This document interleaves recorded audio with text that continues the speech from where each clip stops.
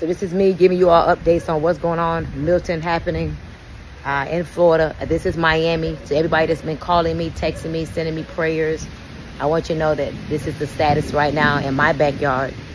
Of course, they say it's, you know, heavily going to hit Tampa and up that area. I'm in Miami. So this is what we're looking like right now.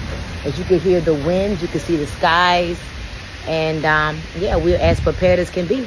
And here I am in my pajamas. And yeah, I work from home, so I'm just working more, talking to more people and being more tapped in. And I'm cleansing right now. This is a great time to cleanse yourself since you can't leave your house. So all my Floridians, anyone that's stuck in the house, this is a great time to grab your tropical punch and your fruit punch and your, you know, your candy cleanse and get the cleansing. You can't go nowhere anyway. You might as well get all that shit about your body. So I'll be giving you guys periodic updates, but here we are in the midst of Hurricane Milton.